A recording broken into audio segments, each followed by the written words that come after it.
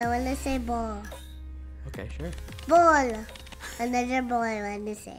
Okay. Ball. Okay, so this is the second video now in section 4.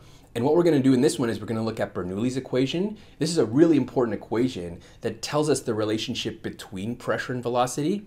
And that's something that we use quite a bit in practice. For example, when we're looking at race car designs, we'll mention this a lot in the wind tunnel lab that's coming up, for example. Then we'll also take a look at different definitions of pressure. And in this video, we'll be wrapping up section 4. Okay, so here's the breakdown of section 4 with what will be covered in this video in the white text. So it's Bernoulli's equation, then looking at 3 different types of pressure: static, stagnation, and dynamic. We'll finish with a visualization using the energy grade line and hydraulic grade line. And then alongside this video will be example 4.2, which will be in another video, and I'll be using Bernoulli's equation in that example to solve for flow through a nozzle. So Bernoulli's equation is a really important equation in fluid mechanics. It comes up all the time, and it's also been noted as being one of the most misused equations in fluid mechanics. So it'll be really important here for us to see roughly where it comes from and then how to use it. So we start with Euler's equation there using streamline coordinates. So that's applicable along a streamline. And then if we remember, basically that's a force balance. So it's talking about a fluid particle that moves along a streamline. And if we say this particle moves a distance, ds, along the streamline, we can multiply this expression by ds. And then essentially what we're doing is that's the force expression there times a distance. And again, I'll give you a second to figure that out. So force times a distance is what? If we remember back, we can check our units. Remember back to physics. What we get when we do force times a distance is energy, right? This is why we see the Bernoulli equation is really an expression of energy. And we're going to go ahead and integrate that. So we go from all these differential forms to the total. All right, so we go ahead and integrate all of those. And in this time, instead of having the limits of integration put right in, we just leave the constant in this time. So that's the famous Bernoulli equation there. We take a look at that. We see that that's an energy balance. So we've got the half v squared there. We know that's kinetic energy. Gz, we know that's potential energy. And then what we're calling that pressure term is the flow energy there. We say that's equal to a constant. And we're going to do an example later to show how this is used. Very, very extremely important equation, but also one of the most misused equations. So remember, you need to be really careful when you use Bernoulli's equation. So the restrictions are very explicitly listed right here. We have to remember it's only applicable for steady flow, incompressible flow, frictionless flow, right? Inviscid flows, and only when you have flow along a streamline, right? We derived this expression just now along a streamline. You have to remember it's only applicable along a streamline. So what you can do that in that case is if you're looking at a streamline and you know this expression has to be constant, it's basically saying if you measure one pressure at point 1, this term has to be constant, so it has to be equal to some point further along the streamline, right? We'll call that point 2. Often cases we don't have much of an elevation change, so in practice we're typically going to get rid of this term. And this is often how we're going to use this equation. So for example, that will help us relate pressure changes to velocity changes. You know the pressure and velocity at some point 1, you can figure out pressure and velocity at some point 2. So generally, if I know the pressure at point 1 and the pressure at point 2, I know the velocity at either one of them, I can figure out what that velocity is. You see, that's how we're relating these pressures and velocities here. And the implication of Bernoulli is because this stays constant, it's essentially saying you have pressure, so your flow energy, and you have your kinetic energy. And essentially, anytime you interchange between them, they have to stay balanced, they have to stay constant, right?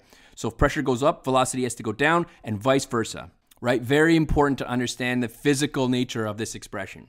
So a good example of this is what we can see in race cars. And we'll talk about this a lot in the wind tunnel lab that's coming up. So any places around the vehicle, for example, where the velocity increases, right? So if V goes up, pressure goes down. And that lower pressure at certain points around the vehicle exerts a force.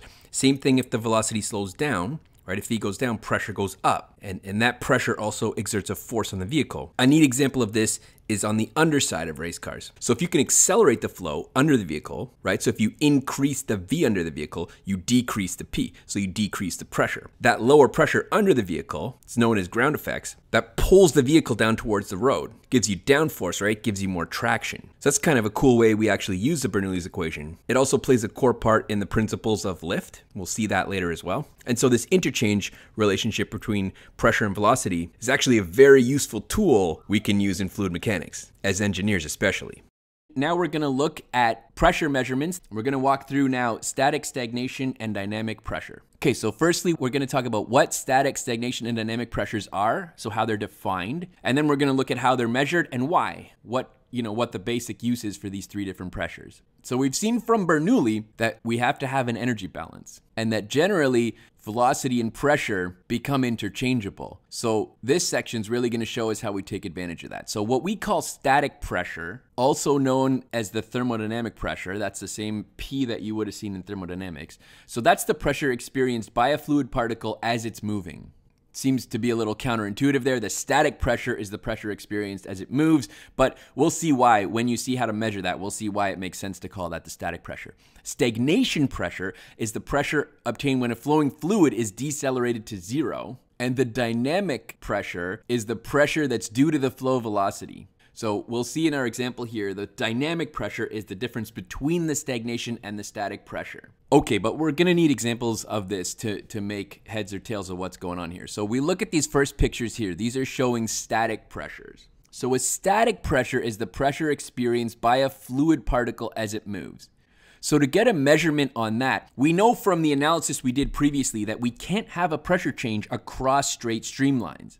So if I place a pressure tap at the bottom of this duct shown here on the left, if you put a pressure tap there, you know it's the same pressure that you're experiencing across those straight streamlines, so long as there's no appreciable friction. We use these same kind of pressure taps on the race car in the wind tunnel. Specifically, we put them along the end plate at the edge of the wing so we can measure the pressure there and get the pressure distribution. Another way to do this too is in part B there you see a static pressure probe. So there's a probe that can be inserted into the flow, and then you have small holes on the side, and that's the same kind of thing. You're measuring the static pressure because the fluid is flowing, so the particle has to be moving, and then you get the static pressure. Now, what is stagnation pressure? So for that, we look at a pitot tube, and that's the pressure we get when a fluid is decelerated to zero. So in that case, you would have a hole that's facing the flow. So in this case, what happens is you have all this flow in the direction of this hole here, so that's causing the fluid to decelerate to zero and measuring the stagnation pressure. And that opening is connected to a pressure measurement gauge, which blocks it off, so none of that flow can flow down that hole, and that's why all the flow is stopped. All right, that's how we measure it. Let's look at an equation for what this actually means, and then we'll talk about some practical examples so we can really wrap our heads around what these different things mean here. So we're going to use the Bernoulli equation, but as we commonly do, we'll neglect the elevation change. So that's what's listed right here.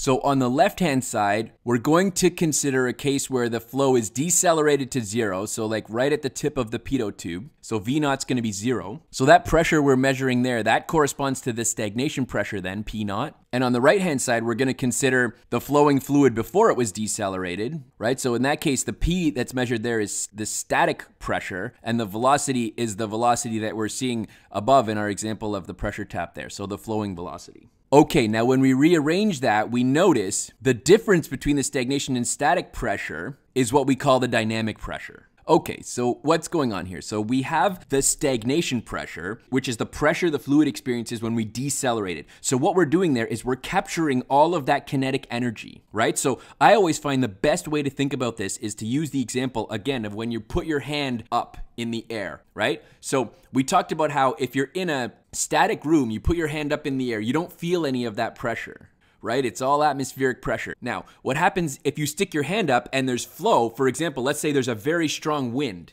So now you feel that wind, right? So when your hand is raised in the air there, the atmospheric pressure, that's corresponding to the static pressure. So that's the pressure the fluid's experiencing as it flows. But your hand, the flow in the middle of your hand is causing the air to decelerate there to zero. So the flow stops. So what you feel pushing against your hand now is the dynamic pressure. So all of that velocity, all of that kinetic energy, when you force it to stop, that has to be converted into a pressure, right? So all of that kinetic energy now gets converted to the pressure energy, and you feel the stagnation pressure, which is much higher. So we see in the equation, the stagnation pressure is the static pressure, so in our case, the atmospheric pressure, and then the velocity of the wind is our half rho v squared term there. That's causing us to feel this higher stagnation pressure. So we think of then the stagnation pressure as just the pressure when you're also considering all of that kinetic energy that the flow has. It's actually quite easy to measure both of these things. You can literally just have an opening at the side of a duct connected to a pressure gauge. And we've seen actually that could just be as simple as a manometer. And that's your static pressure tap. And then a pitot tube, you literally just insert a probe into the flow with a little hole that's facing the flow, and you can measure stagnation pressure. So it's really easy to measure these two things, but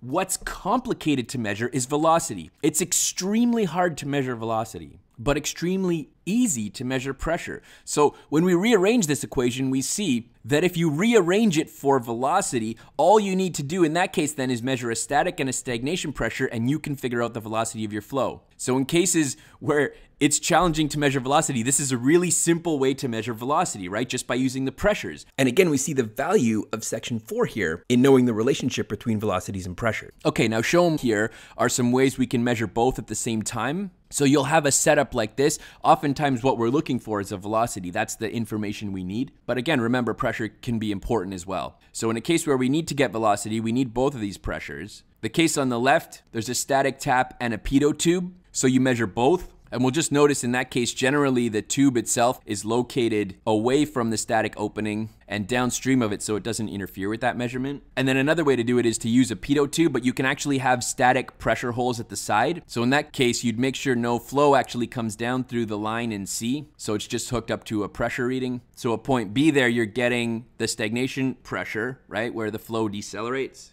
And then at C, you're getting the flow flowing over the side, so that's a static pressure reading. And then you compare the two and you can get your velocity. So that's how it's generally done in practice. Really can use either setup. So really what we're doing in practice here is you're just measuring two pressures and then calculating for a velocity. So that's really just plug and play there on that equation. All right, now moving forward, the final thing we're gonna do in section 4 here is to look at the energy grade line and hydraulic grade line. So this is really just visualization tool. Okay, so basically what we're doing is developing a strategy so we can just visualize stagnation and static pressures. So if we take our expression for the Bernoulli equation, divide by G, we have this expression here, and then instead of saying that's equal to a constant, what we do is we call that the head. So that capital H there is the total head of the flow. And we can see just from a quick look at the left-hand side, we must have a unit balance. Each of these terms has to have the same unit, right? So we see we've got that Z term on the left-hand side there, and that's gonna have units of distance, right? Meters, generally speaking. So that means that on the right-hand side, that total head there, that's gonna be measured in a distance as well. Okay, so that total head is representing the total energy of the flow, all of the terms in our Bernoulli equation. So we can also call that the EGL, so that stands for energy grade line, and it's corresponding to a distance value, or we can say a height value, right? So this is where we can get our visual. We're just gonna say whatever height that is at the EGL there, we can just draw that into a figure. All right, in the line below it, the HGL there, that's the hydraulic grade line. So in that case, we're not gonna include the kinetic energy term. We're just gonna look at the pressure. So what that one there is, that's just the static pressure, right? So the static pressure doesn't include the kinetic energy term. So HGL is just going to be the height of the column that corresponds to just the static pressure. And of course, the difference between the two is the kinetic energy term that we removed. So we know anytime we're plotting this, we look at the difference between the height at the EGL and the HGL, and that's going to correspond to the energy that was converted into kinetic energy. All right, so this is a visual tool. So what does this look like? Of course, we're going to have to look at it. All right, so we've got a system here with a flowing fluid. So on the left, we have a large reservoir, and then as the fluid flows towards the right, we basically have an outlet pipe there that changes in diameter. So at each point of this system, we can actually use our tool here, our EGL and HGL, to figure out what's going on. So basically, if we were to measure the stagnation pressure and static pressure at each point, we can plot out our energy grade line and hydraulic hydraulic grade line, right? Okay, so let's look at this figure and really dive in here. So at point 1, we're in the reservoir, the fluid's not moving at all. So if we were to take a reading of the static pressure and the stagnation pressure, they would be the same. So that's why at point 1 there, our energy grade line and hydraulic grade line are overlapping. All right, now at this moment, we're starting to have the fluid flow. So it's having a velocity because it's flowing down into this channel. So the energy grade line here is the dashed line at the top. And we notice that stays the same. Now that makes sense because that's the value that has to remain constant. That's just our Bernoulli equation divided by gravity, right? So that has to remain constant because the energy has to be balanced. And it's really key to note here, right? We're considering frictionless cases. Now we're gonna go into the friction cases later, but I think if we're gonna do a little bit of forecasting here, we understand that once we go and introduce friction, we're gonna actually drop the energy of the system as we flow. So some of that energy is going to be converted into friction. So that's actually going to correspond to a loss of pressure in our systems. But don't worry about that now. Frictionless cases, energy grade line is constant when it's frictionless. So that's just a straight line there. We just plot that height the whole way across. So as we track our HGL, our hydraulic grade line, that term is just relating to the pressure, the static pressure of our system without including the kinetic energy. So the difference between the two is that V squared over 2G term. So as we have some of the pressure here converted into the velocity, we see our hydraulic grade line drop. So now at point 2 here, we have a flow velocity. So all of that initial pressure energy has now been converted. Some of it is kinetic energy and some of it is pressure energy. Okay, now the hydraulic grade line will drop, right? Corresponding to the fact that we had that flow velocity. But we won't actually notice it continue to drop unless we have a change, right? Or an increase in that flow velocity. So that's why it remains straight there once you have all the velocity flowing in the pipe. So then what's happening there? What's causing it to drop at point 2? Okay, I'll give you a second to think about that. We can see from the figure, take a look at the figure as you're thinking this through. I'm gonna continue here, so pause it for a second if you wanna figure it out. We know that velocity can only change because of our mass balance. Velocity can only change when area changes. Or when density changes, but we're incompressible in this case. So we can only have velocity changes corresponding to area. So when we see the diameter of the pipe gets smaller, the area is getting smaller. So this is what's causing the velocity increase through this pipe. As the velocity increases, right, we have to have a pressure drop. We have to be converting that pressure into that kinetic energy. It's the only way we can make sure there's an energy balance. So as we draw the hydraulic grade line, as this velocity increases, now our static pressure continues to drop. And so at point 4 there, that height corresponds to the V squared over 2G value, where the V is now even faster because we've narrowed the pipe down, so the flow is higher with a lower area. And then it stays flat again past that point because we don't have any further acceleration of the flow. In this case, these Z values are a baseline value to our datum, which is shown in the plot there as the Z equals 0 point. And we can see from the equation that term is added to both of the equations. That's why our comparison between the two still gives us V squared over 2G. That's the only difference between the two. So now what's neat about this figure is we're actually showing a static pressure tap at point 2, for example. So we see very clearly, right, how that height measurement corresponds to the height that we're plotting in the hydraulic grade line. And then if you were to take a pitot tube measurement where you decelerate the flow, you're actually capturing that kinetic energy in that case. So that's giving you the energy grade line value. Same thing shown at point 4 there, static pressure measurement versus stagnation pressure measurement. All right, so that's just a nice visual representation of what's going on here when we're transferring between kinetic energy and pressure energy.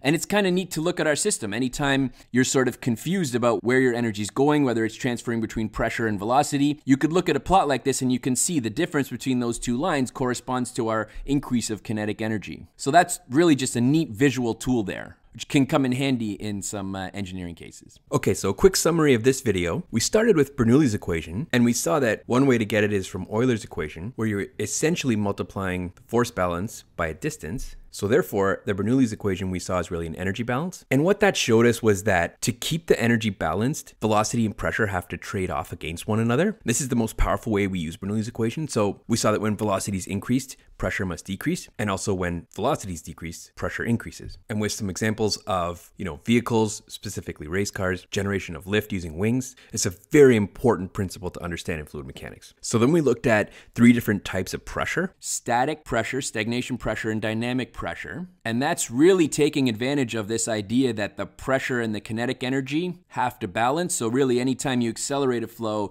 you have to be dropping its pressure. And so what we can do is to measure both the static and stagnation pressure, we can actually calculate the velocity, because that must have been the dynamic pressure term. Then we looked at a way to visualize that with our energy grade line and hydraulic grade lines, and that just provides a neat visualization tool. Okay, and that's all for video number 11. Bye.